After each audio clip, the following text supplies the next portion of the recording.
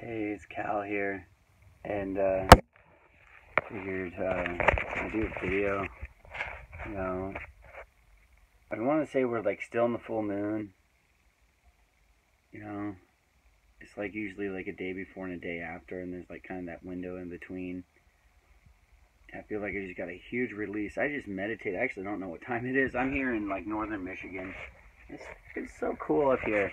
I'm from Nebraska, so I didn't grow up around a whole lot of trees, but man, I don't know how long I was in this meditation. I went deep, and this isn't anything new to me, but it seems new because I haven't gone this deep for a long time, it feels like. And I go deep often, but I mean, like, I was in this meditation for quite a few hours, I think. More than an hour at least, more than two, at least 3 or 4, maybe even 5 hours. I don't know. It seemed like a long time. Just like doing shadow work, looking at my past, moving the energy into all the nooks and crannies, going to the stars, going to the earth, connecting with people. I really connected with my divine life partner,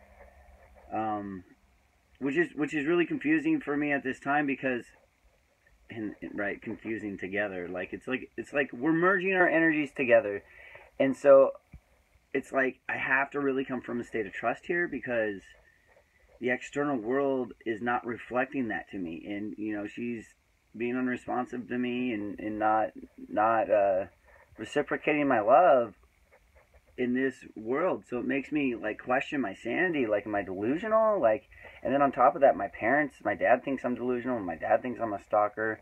And then on top of that, her mom, because I commented something on her YouTube and then on her Facebook,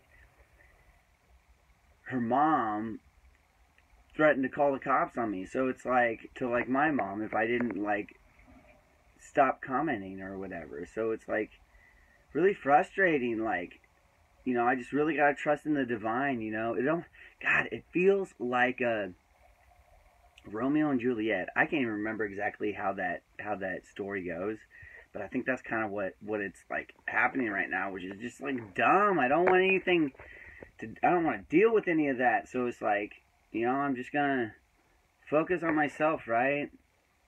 And sometimes when you go outside of yourself to meet your needs, that is focusing on yourself and focusing on your other self in yourself, and finding that balance is like a relationship and like a normal thing, right? So I've really just been looking for communication with this person. But anyways, I went really deep, and I did some throat singing and some breath work and like connecting my light body like really far, like people call it like the Earth Star, like going really far out. And it's like I visualize, I think Lake Michigan is that way, like the northern part of the Upper Peninsula of Lake Michigan. And so it's like I visualized like my energy, like a beam of light in a way, and just feeling it and visualizing it and connecting to my Earth Star, like way that way. I was laying on my bed. And then around the Earth, and then like how it went around the Earth and connected, and it's like just like trying to connect all parts of my light body and just like really feeling around and just, not like holding on to like any certain dimension of it or anything like that. I know a lot of people like look at things like, oh, Merkaba, it's like that's the ultimate all, and a lot of people don't even understand what that is, and I sure don't, but I do understand that everything has an electromagnetic field. That's what Maha Mudra is. That's what Dharma is. And in any universal harmony that aligns with that, outside of that, right? I'm kind of guessing right now that's Dharma or Maha Mudra, but the ultimate all is that toroidal field, that vortex, and then the center of that is the truth, which is stillness, which is still everything, which is the source of everything, and that the center of that is in the heart. So finding your way into the heart and becoming that witness as the pendulum swings of your karma, which is all these seeds that you plant within your Maha Mudra or your Dharma. So there's nothing wrong with karma. It's just learning how to grow your plants and like cultivating your plants in such a way, and then learning how to create new cultivars and breeding your plants in such a way, creating new seed within your garden, dharmic garden, your Maha Mudra garden. And at the same time, you help Mother Earth with her universal Mahamudra, her toroidal field, her electromagnetic field, her Dharma, help her grow her garden. And then you can also at the same time, by doing this, assist other people that want assistance, or just your sheer presence helps that. And also in like meditation or throat singing, it's like my thing is I supercharge the grids. You know, I live in my bus, I travel throughout I've been traveling throughout the US, you know, just riding on a feather, man, just like winging it, you know, because that's what archangels do. See, I'm an archangel, right? I'm an archangel. I'm the architect, right? The light ship technician, you know. I'm my own light ship technician. I'm the technician of this mothership, you know, of Mother Earth we're on. I'm a technician of it. I'm a grid worker. You know, I'm an architect. You know, ark is like the ship, the boat that took Noah and his soul family and his family through the flood of the Holy Spirit. Because as the magnetic field of Mother Earth gets weaker,